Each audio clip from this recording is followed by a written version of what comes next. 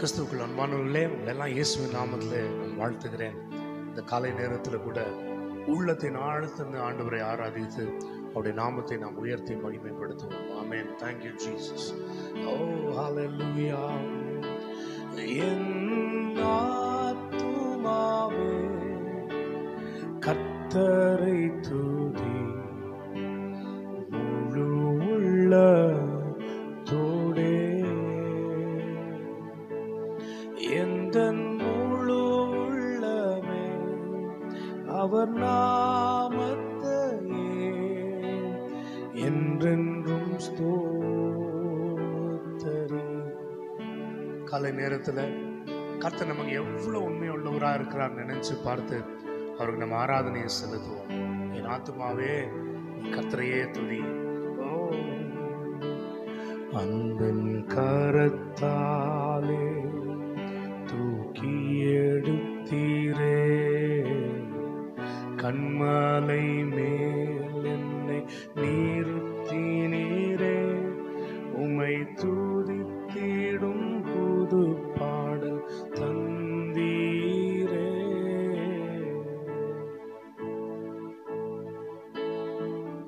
ஆயிரம் நாவுகள் போதாது என் ஆத்துமாவே கர்த்தரை துதி, முழு உள்ளத்தோடே அவர் நாமத்தை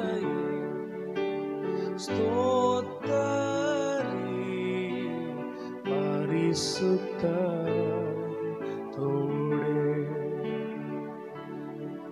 ஹல்லேலூயா. ஆமென். ஹல்லேலூயா. ஆண்டவரே, உம்மை ஆராதிப்பதற்கு அப்படின்னு நாங்கள் யோசித்தால், நன்றி செலுத்தணும் அப்படின்னு நாங்கள் எண்ணிக்கை எடுக்க ஆரம்பித்தா எண்ணிக்கை போகாது, நாட்கள் போதாது, எங்கள் ஜீவியமே பத்தாது. ஆண்டவரே, நீர் செய்த நன்மைகள் அவ்வளவு ஏராளம். ஆண்டவரே, ஏராளமான நன்மைகள். ஹல்லேலூயா. எத்தனை ஆயிரம் நன்மைகள் கர்த்தர் செய்து கொண்டே இருந்திருக்கிறீங்கப்பா. உமக்கு நாங்கள் நன்றி செலுத்தி இந்த வேளையில கூட நாங்கள் ஆராதிக்கிறோம். எங்களுக்கு விரோதமாய் ஒரு போர் ஏற்பட்ட பொழுது எங்க போரை எங்களுக்காக நீக்குகிற தேவனாய் இது இருக்கிறீரே, உமக்கு நன்றி ஆண்டவரே. Thank you Jesus. உம்மை ஆராதிக்கிறோம், உம்மை துதிக்கிறோம், உம்மை போற்றுகிறோம். ஹல்லேலூயா. ஷபலா ரதி அந்தரா ரதி அந்தரா. Oh bless the Lord, oh my soul, oh my soul, worship His holy name. Sing like never before, oh my soul, I'll worship your holy name. Hallelujah. Amen. Hallelujah. நம்ம சுற்றிலும் சூழ்நிலைகள், பிரச்சனைகள், போராட்டங்கள் சூழ்ந்து வந்தாலும் ஆண்டவர் சொன்னார், ஆமென், நீ அமர்ந்திருந்து நானே தேவன் என்று அறிந்து கொள் என்று ஆண்டவர் சொன்னார். Hallelujah. God will make us soar above every storm and every struggle. When we go through fierce storms and terrible waters, God comes our way. He walks on those waters and He comes and climbs up our boat. கொடுமையான காற்று நிறைந்த, ஹல்லேலூயா, பயமுறுத்துகிற அலைகள் நிறைந்த சூழ்நிலைகளுக்குள்ள நாம் கடந்து போகும் பொழுது, அந்த படகின் மேலே ஏறி நம்ம பயணம் செய்யும் பொழுது கர்த்தரே நம்மோடு வந்து அந்த படகின் மேலே ஏறிக்கொண்டு கலங்காதேன்னு சொல்றார். இன்னைக்கு காலையில கூட நம்ம கலங்க விடாத ஆண்டவரை ஆராதிப்போம். ஹல்லேலூயா. ஆமென். என்னை நீ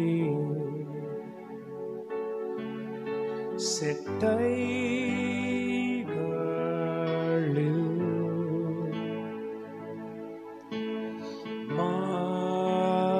மறைத்து காத்திடுவீரே. கடல் அலைகள் சீரும் போது உயர்ந்திடுவேன் உம்மோடு நான். அனைத்தையும் ஆளும் தேவன் அறிந்து நான் அமர்ந்திருப்பேன். அறிந்து நான் அமர்ந்திருப்பேன். When the oceans rise and thunders roll, I will soar with you above the throne. You are king over the flood. I will be still and know you are God. I will be still and know you are God.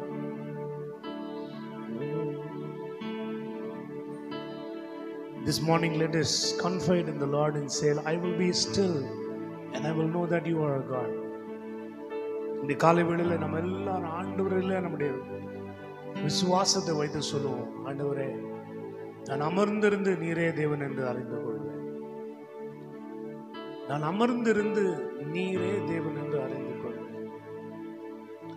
Be still and know that I am God.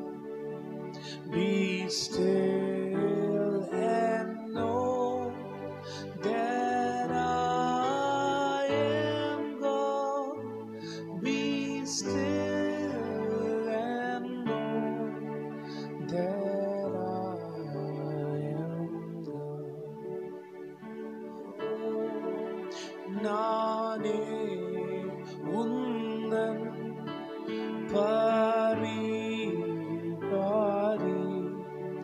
நானே உந்தன் பரிகாரி. நானே உந்தன் பரிகாரி. ஹல்லேலூயா. ஆண்டவரே உமக்கு நன்றி, உமக்கு ஸ்தோத்திரங்களை ஏறெடுக்கிறோம். ஆண்டவரே நீ காலையில நாங்கள் உண்மை ஆராதிக்கும் பொழுது கூட நீ அமர்ந்திரு, நான் தேவன் என்று நீ அறிந்து கொள்வாய் என்று சொல்லுகிறதுக்காக நாங்கள் நன்றி செலுத்துகிறோம். ஹல்லேலூயா. We thank you, we thank you, we praise you, Jesus. Lord, we worship you. எங்களோடு தொடர்ந்து பேசுங்க. இந்த ஆராதனை உமக்கு உரித்தாக்குகிறோம் அப்பா, இயேசுவின் நாமத்தில் பிதாவே. ஆமென், ஆமென், ஆமென், ஆமென். ஸ்டார்ட் பண்ணிட்டியாடா? பிரியமான தேவ ஜனமே, உங்களை எல்லாரையும் நான் இயேசு நாமத்தில் வாழ்த்துகிறேன். இன்னைக்கு நம்முடைய தியானத்துக்கு என்று நான் எடுத்துக்கிட்ட தலைப்பு என்னன்னா, ஹீலிங் அண்ட் ரெஸ்டோரேஷன். கர்த்தர் எப்படி நம்மளை சுகமாக்கி நமக்கு மறுசீரமைப்பு கொடுக்குறாருன்றதை பற்றி தான் நான் இன்னைக்கு தலைப்பாக நான் எடுத்துருக்கிறேன். நம்ம லைஃப்பில் நிறைய உதாரணங்கள் நம்ம கேள்விப்பட்டுக்கிட்டே தான் இருப்போம். ஹென்ரி ஃபோர்ட் அப்படின்றவர் தான் உங்களுக்கு எல்லாருமே தெரியும். அந்த ஃபோர்ட் காருடைய ஓனர். அவர் 5 times டோட்டலாக பேங்க்ரப்ட் ஆகிட்டாராம் அவர் சக்சீட் ஆகிறதுக்கு முன்னாடி. அதே மாதிரி மைக்கேல் ஜார்டன்றது உங்கள் எல்லாருக்குமே தெரியும், ரொம்ப ஃபேமஸான பேஸ்கெட் பால் பிளேயர். அவர் கூட இவ்வளோ ஃபேமஸ் ஆகிறதுக்கு முன்னாடி பார்த்தீங்கன்னா அவர் அந்த ஹை ஸ்கூல் மேட்ச்சில் கூட நிறைய டைம் ஃபெயில் ஆகிருக்காராம், தோற்று போயிருக்கிறாராம். உங்கள் எல்லாருக்குமே ரொம்ப தெரிந்த தாமஸ் ஆல்வா எடிசன், அவர் அந்த பல்பில் அந்த கரெக்டான ஃபிலமெண்ட்டை கண்டுபிடிப்பதற்காக ஒரு 10,000 times மேலே அவர் ஃபெயில் ஆகிருக்காராம். ஆனால் நம்ம பார்த்த இத்தனை எக்ஸாம்பிளில் கூட ஒருத்தர் கூட ஒரு டைம் தோல்வியில் பார்த்த உடனே அவங்க அதோடு நிறுத்தி விடவே இல்லை. அவங்க தோல்வியை தாண்டி மறுபடியும் அவங்க முயற்சி செஞ்சு அவங்க வெற்றிகளை கண்டடைஞ்சாங்க. அதே மாதிரி தான் நம்ம பைபிள்லேருந்து நம்ம பார்க்கும்போது பேதுருவினுடைய உதாரணத்தை நம்ம பார்க்கலாம். மார்க் எழுதின சுவிசேஷம் 14ஆம் அதிகாரம் 66ஆம் வசனம்லேருந்து 72ஆம் வசனம் வரைக்கும் நீங்கள் பார்த்தீங்கன்னா பேதுருவுடைய எப்படி அவர் ஏசப்பாவை மறுதளிக்கிறாரு அப்படின்றத நம்ம பார்க்குறோம். பேதுரு மறுதளிக்கிறதுக்கு முன்னாடி பார்த்தீங்கன்னா ஏசப்பா வந்து வார்ன் பண்ணுறாரு, இந்த மாதிரி சேவல் கூறுறதுக்கு முன்னாடி நீ என்னை மறுதளிச்சிருவ அப்படின்னு சொல்லி சொல்கிறாரு. அப்படி ஒரு வார்னிங் வந்த பிறகு கூட பேதுருக்கு வந்து அவர் வந்து அப்படி மறுதளிச்சிருவார் ஆண்டவரை அப்படின்றத அந்த ஐடியா கூட அவரால் அக்செப்ட் பண்ணிக்கவே முடியல. ஸோ அந்த ஐடியா அக்செப்ட் பண்ணி அந்த வார்னிங்கை அவர் கண்டுக்காதனால என்ன ஆகுதுன்னா பேதுரு வந்து ஏசப்பாவை மறுதளிச்சிடுறாரு. ஆனால் அந்த மறுதளித்து ஆண்டவர் பேதுரை பார்க்கும்போது அவர் மனக்கசந்து அழுது மன்னிப்பை பெறுகிறார். அவர் அந்த மனக்கசந்து அப்படி அழுது அவர் அந்த ரிப்பென்டன்ஸ்குள்ளே வந்ததுனால என்ன ஆகுதுன்னு பார்த்தீங்கன்னா பேதுருவை ஒரு லீடிங் அப்போஸ்தலராக ஒரு அந்த புதிய ஏற்பாடுடைய சபைக்கு அவரை வந்து நியமிக்கிறாங்க. அவர் தான் அந்த ஃபஸ்ட்டு அந்த பிஷப்னு கூட சொல்கிறாங்க அந்த நியூ டெஸ்டமெண்ட் சர்ச்சுக்கு. ஸோ அப்படி வந்து யோசிச்சு பாருங்களேன், இதே மாதிரி தான் ஜூடாஸுக்கும் ஆண்டவர் வந்து வார்னிங் கொடுக்குறாரு. என் கூட இருக்கிற ஒருத்தவங்க தான் என்னை காட்டி கொடுப்பாங்க, இந்த என்னுடைய கப்பில் வந்து பங்கெடுக்கிறவன் தான் என்னை காட்டி கொடுப்பான்னு ஆண்டவர் வார்னிங் வருது. ஆனால் அவனும் அதை அசட்டை பண்ணிட்டு கண்டுக்காமல் போய் காட்டி கொடுத்து, ஆனால் அவனுக்கு அது ரிப்பென்டன்ஸ் இல்லாமல் என்ன பண்ணிடுறான்னா அவன் வந்து தூக்க மாட்டிக்கிறான். ஸோ இன்றைக்கி லைஃப்பில் வந்து 2 சாய்ஸ் இருக்குது. நம்ம ஃபெயிலியர் வந்து நம்ம நிச்சயமாக நம்ம எல்லாருடைய வாழ்க்கையிலையுமே எப்போவுமே வந்து தோல்விகளை சந்திக்காமல் எப்போவுமே நம்ம கீழ்ப்படைஞ்சிட்டு அப்படியே போயிடுவோன்றது கிடையாது. ஆனால் அதோடைய ஃபெயிலியரை நம்ம எப்படி நம்ம ரியாக்ட் பண்ணுறோம் அப்படின்றதான் ரொம்ப முக்கியம். ஃபெயிலியருடைய இன்னொரு மறுபக்கத்தில் பார்த்தீங்கன்னா ஆண்டவர் வந்து ஃபர்கிவ்னஸ் நமக்கு தராரு. 1 யோவான் 1ஆம் அதிகாரம் 9ஆம் வசனம். 1 யோவான் 1ஆம் அதிகாரம் 9ஆம் வசனம். நம்முடைய பாவங்களை நாம் அறிக்கையிட்டால் பாவங்களை நமக்கு மன்னித்து எல்லா அநியாயத்தையும் நீக்கி நம்மை சுத்திகரிப்பதற்கு அவர் உண்மையும் நீதியும் உள்ளவராய் இருக்கிறார். ஸோ கர்த்தர் பார்த்தீங்கன்னா நம்மளுடைய பாவங்களை வந்து நம்ம ஆண்டவர்கிட்ட மன்னிப்பு கேட்கணும். இப்படி தப்பு பண்ணிட்டோன்னா அது தப்புலேயே நம்ம இருக்கிறது இது கிடையாது. ஆண்டவர்கிட்ட மன்னிப்பு கேட்டுட்டு நம்ம வந்து திருப்பி ரிப்பென்டன்ஸ் ஆண்டவர் அந்த இருதயத்தை தான் பார்க்குறார். ஸோ நம்ம அந்த மன்னிப்பு கேட்டு உபவாசித்து நம்ம ஜெபிக்கும் போது நமக்கு என்ன நடக்குதுன்னா நமக்கு ஹீலிங்கும் ரெஸ்டரேஷனும் நடக்குது. ஏசாயா 58ஆம் அதிகாரம் 11ஆம் வசனமும் 12ஆம் வசனமும் வாசிக்கிறேன். கர்த்தர் நித்தமும் உன்னை நடத்தி மகா வறட்சியான காலங்களில் உன் ஆத்துமாவை திருப்தியாக்கி உன் எலும்புகளை நினமுள்ளதாக்குவார். நீர்ப்பாய்ச்சலான தோட்டத்தை போலவும் வற்றாத நீர் ஊற்றை போலவும் இருப்பாய். உன்னிடத்திலிருந்து தோன்றுகிறவர்கள் பூர்வம் முதல் பாழாய் கிடந்த ஸ்தலங்களை கட்டுவார்கள். தலைமுறை தலைமுறையாக இருக்கும் அஸ்திபாரங்கள் மேல் நீ கட்டுவாய். திறப்பானதை அடைகிறவன் என்றும் குடியிருக்கும்படி பாதைகளை திறக்கிறவன் என்றும் நீ பெயர் பெறுவாய். ஸோ இன்னைக்கு பார்த்தீங்கன்னா நம்ம அந்த பாவத்தை அந்த ஃபெயிலியர் நம்ம தோல்வி இல்லை ஏதோ ஒரு பாவமாக இருக்கலாம் எதுவாக இருந்தாலும் சரி ஒரு தப்பு பண்ணிட்டா நம்ம அந்த பாவத்திலே நம்ம மூழ்கி போய்விடாமல், ஏன்னா பாவத்தின் சம்பளம் மரணம். நம்ம அதில் இல்லாமல் நம்ம பாவத்திலேருந்து நம்ம அறிக்கை செய்து நம்ம அதை விட்டு விடும்போது நமக்கு பார்த்தீங்களா நமக்கு இவ்வளோ ஒரு ஆசீர்வாதங்கள் கர்த்தர் ஒரு ரெஸ்டரேஷனை தருகிறார். எப்படின்னா உலகத்தில் இருக்கவங்களுக்கு வந்து எவ்வளோ ஒரு மகா வறட்சியான காலங்கமாக இருக்கலாம், ஆனால் அதுலேயும் கர்த்தர் வந்து நம்மளுடைய ஆத்மா வந்து அவர் திருப்தியாக்குவாராம். நம்மளுடைய எலும்புகள் எல்லாம் நினமுள்ளதாக்குவாராம். நீர்ப்பாய்ச்சலான தோட்டத்தை போல நம்ம இருப்போம்.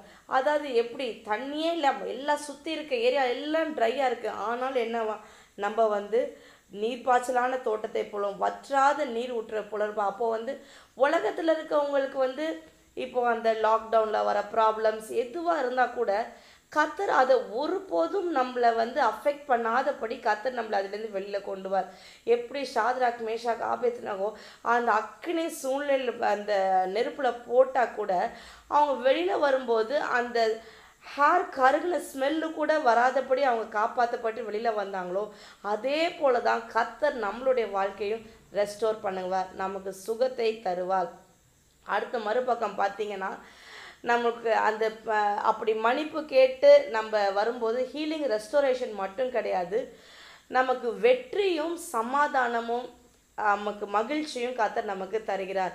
சங்கீதம் 30ஆம் அதிகாரம் 5ஆம் வசனம்.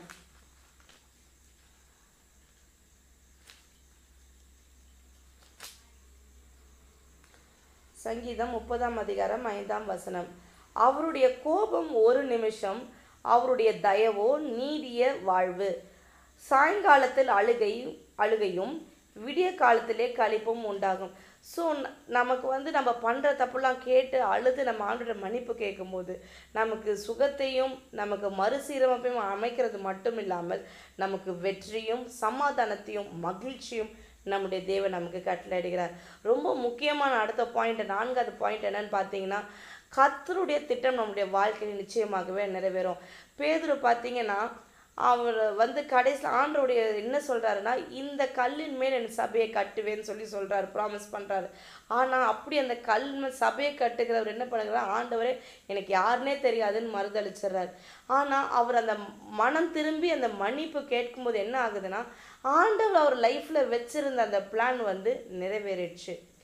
நம்ம பார்க்கும்போது பார்த்தீங்கன்னா, ஆண்டவர் இஸ்ரவேல் ஜனங்களை ஒருபோதும் விட்டு கொடுத்ததே இல்லை. அவங்க எப்போவுமே என்ன தப்பு பண்ணாலுமே அவங்க பண்ண தப்புக்கு ஆண்டவர் பனிஷ்மெண்ட் கொடுப்பார். கடைசியில் பார்த்தீங்கன்னா அந்த பனிஷ்மெண்ட் பண்ணுகிற அந்த கண்ட்ரியவே ஆண்டவர் பனிஷ் பண்ணுவார். அவங்க மேலே ஆண்டவருக்கு கோபம் வந்துடும், அந்த கண்ட்ரியை பனிஷ் பண்ணுவார். ஆனால் பார்த்தீங்கன்னா இந்த இஸ்ரவேல் எவ்வளோ வழி விலகி போகும்போது கூட ஆண்டவர் ஒவ்வொரு டைமும் பார்த்தீங்கன்னா திருப்பி ஒரு ப்ராமிஸ் கொடுத்து அவங்கள திருப்பி ரெஸ்டோர் பண்ணியே வைப்பார். அதே போல தான் எப்படி இஸ்ரவேலில் ஆண்டவர் விட்டு கொடுக்காமல் திருப்பி காப்பாற்றினாரோ அதே போல் நம்மளுடைய ஆண்டவர் ஒரு போதும் விட்டு கொடுக்கவே மாட்டார். அது நம்ம நிச்சயமாக நம்பலாம். The power of cross. கர்த்தர் சிலுவையில் நமக்காக அவருடைய ஜீவனையே கொடுத்தார். அந்த சிலுவையினுடைய வல்லமை எதுக்கு நமக்காக அதை கொடுத்தார்? நம்மளுடைய பாவங்கள்லேருந்து நம்மளை மீட்பதற்காக, அந்த நம்மளுடைய எல்லா அடிமைத்தனத்திலேருந்து நம்மளை ரட்சிப்பதற்காக, எல்லா கட்டுகள்லேருந்து கர்த்தர் நம்மளை மீட்டு கொள்வதற்காக, நம்மளுடைய சுகத்திற்காக ஆண்டவர் சிலுவையில் மரித்தார். அதே பார்த்திங்கன்னா நம்மளுடைய எல்லா விதமான நமக்கு ஆண்டவர் ரெஸ்டோர் பண்ணி கொடுப்பார். அது ஒரு வேலை புரோக்கன் ஹோம்ஸாக இருக்கலாம், இல்லை நம்ம ஏதாவது ஒரு ரிலேஷன்ஷிப்பில் இருக்க ஒரு ப்ராப்ளமாக இருக்கலாம், இல்லை புரோக்கன் மேரேஜஸாக இருக்கலாம். எல்லாவற்றிலுமே பார்த்தீங்களா கர்த்தர் நிச்சயமாகவே பார்த்தீங்கன்னா கர்த்தர் ஒரு அற்புதத்தை செய்வார். அவர் சிலுவையில் அறைந்ததே அவர் மரித்ததே அதுக்காக தான். யோசிச்சு பாருங்களேன், நம்மளுடைய தரித்திரத்தை எல்லாம் அவர் ஏற்றுக்கொண்டு அவருடைய ஐஸ்வர்யத்தை கொடுத்தார் நம்முடைய சிலுவையில். ஸோ நம்ம அந்த பவர் ஆஃப் கிராஸை நம்ம நிச்சயமாகவே நம்ம உணரணும். அதை நம்ம உணரும் போது என்னன்னு பார்த்தீங்கன்னா, கர்த்தர் நிச்சயமாகவே நம்மளுடைய அது எப்படி சொல்கிறது, அது ஒரு பிளாங்க் செக் மாதிரி. இப்போ செக் லீஃப் நம்ம கையில் இருக்கிறது வரைக்கும் அது ஒரு யூஸே கிடையாது. அது நம்ம ஃபில் பண்ணி நம்ம கொடுக்கும்போது என்ன ஆகுதுன்னு பார்த்தீங்கன்னா, நமக்கு அதிலேருந்து நம்ம காசு எடுக்கிறோம். அதே மாதிரி தான் கர்த்தர் சிலுவையில் மரித்தது என்னமோ உண்மைதான், உயிர் தெழுந்தது உண்மைதான். ஆனால் நம்ம அந்த பவர், அது கர்த்தர் நம்மளை ரட்சிப்பதற்காக, நம்மளுடைய ஃபினான்ஷியல் பிரச்சனைகளுக்காக, நம்மளுடைய எல்லா விதமான ரெஸ்டோரேஷன்ஸ்க்காகவும் கர்த்தர் தான் மரித்தார், அதனால தான் உயிரோடு எழுந்திருக்கான்றது நம்ம உணரும் போது தான் அது எல்லாமே நம்மளுடைய லைஃப்பில் ஆக்டிவேட் ஆகும். இன்றைக்கி நம்மளுடைய ஜெபம் நம்ம என்ன செய்யணும் அப்படின்னு பார்த்தீங்கன்னா, நம்மளுடைய ஜெபம் நம்ம ப்ரேயர் பண்ணணும். எப்படி ப்ரேயர் பண்ணணும்? ஆண்டவரே என்னுடைய இருதயத்தை ஆராய்ந்து பாருங்கள் ஆண்டவரே, எனக்கு ஒரு புது இருதயத்தை எனக்கு சிருஷ்டித்து தாங்க ஆண்டவரே அப்படின்னு நம்ம கேட்கணும். யோசிச்சு பார்த்தீங்கன்னா சாய்ஸ் நம்ம கையில் தான் இருக்குது. அதாவது எப்படி கர்த்தர் எல்லாத்துலேயுமே நமக்கு சாய்ஸ் தான் வைக்கிறாரு. அவர் கார்டன் ஆஃப் ஈடனில் கூட சாய்ஸ் தான் வச்சுருந்தாரு. நீ இந்த பழத்தை சாப்பிடாதன்னு சொன்னார், சாப்பிட்றதுக்கும் சாய்ஸ் இருந்து, சாப்பிடாம இருக்கிறதுக்கும் சாய்ஸ் இருந்துச்சு. அதே போல் தான் நம்மளுடைய வாழ்க்கையில் ஆண்டவர் சாய்ஸை வைக்கிறார்.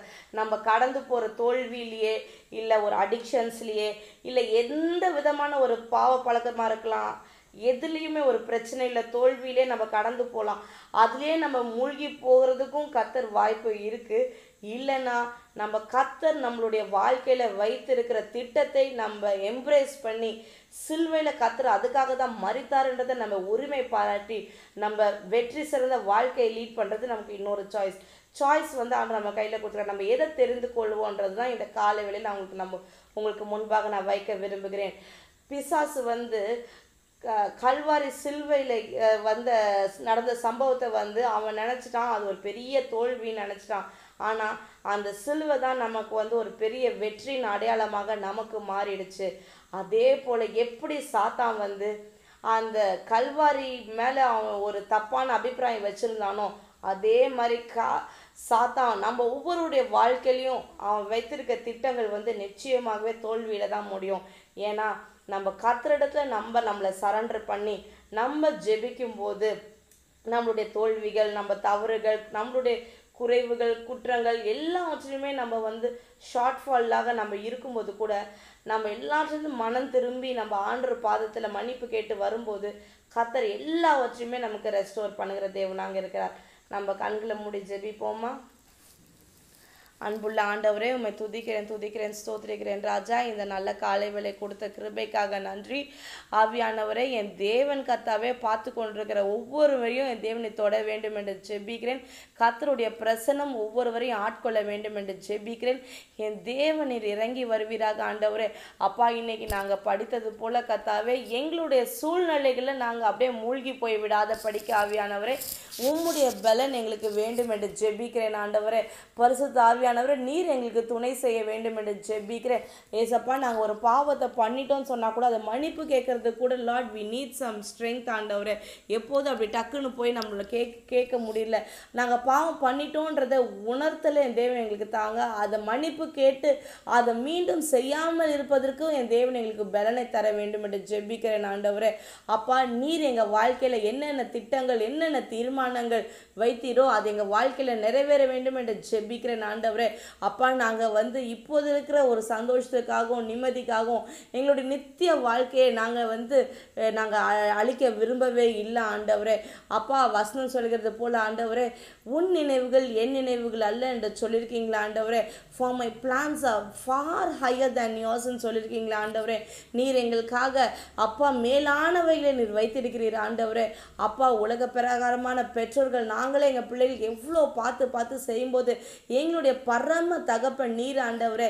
எவ்வளோ பெஸ்ட்டாக எங்களுடைய ஃப்யூச்சரை நீங்கள் பிளான் பண்ணியிருப்பீங்க ஏசப்பா. ஏசப்பா, நீங்கள் எவ்வளோ அழகாக எங்களுடைய லைஃப்பை ஆர்கஸ்ட்ரேட் பண்ணியிருப்பீங்க ஆண்டவரே. நாங்கள் ஒருபோதும் கர்த்தாவே அந்த டிவைன் பிளானை நாங்கள் கலைக்காத படிக்க கர்த்தாவே உங்களுடைய சித்தத்துக்கு எங்களை டோட்டலாக சரண்டர் பண்ணி ஜெபிக்கிறோம் ஆண்டவரே. அப்பா, நாங்கள் எத்தனை டைம் கீழே விழுந்தாலும், எத்தனை டைம் தோற்று போனாலும் ஆண்டவரே, நீர் எங்களை தூக்கி நிமிர்த்தி நிற்க வைக்கிற தேவனாக இருக்கப்படியால் நன்றி ஆண்டவரே. எங்களை கண்மலையின் மேல் நிற்க வைக்க போகிறதுக்காக நன்றி ஆண்டவரே. அப்பா, எங்கள் வாழ்க்கையில் நடந்த தோல்விகள் எல்லாமே கர்த்தாவே எங்களுக்கு சாட்சியாய் முடிய போகிறதுக்காக நன்றி ஆண்டவரே. எல்லா பிசாசு எதெல்லாம் கர்த்தாவே எங்கள் வாழ்க்கையில் தீமைக்கு என்று விதைத்தானோ அது எல்லாத்தையும் என் தேவனை ஆசீர்வாதமாக மாற்றுவீர் என்று நான் நம்புகிறேன், விசுவாசிக்கிறேன் ஆண்டவரே. அப்பா, ஒவ்வொருவரையும் ஆசீர்வதிங்க, காத்துக்கொள்ளுங்க, வழி நடத்துங்க. இந்த நாள் முழுவதும் கர்த்தாவே உம்முடைய பிரசன்னத்தை அவங்க உணர கிருபை தருவீராக. அப்பா, yield us not into temptation ஆண்டவரே. வலதுபுறமாகிலும் இடதுபுறமாகிலும் சாயாத படிக்க ஆண்டவரே உம்முடைய வழி இதுவேன்னு சொல்லி நடக்கிற சத்தத்தை கேட்டு நாங்கள் நடக்க கிருபை தாங்க. இயேசு மூலமாக ஜெபிக்கிறோம் பரம்பிதாவே. ஆமென். ஆமென். God bless you.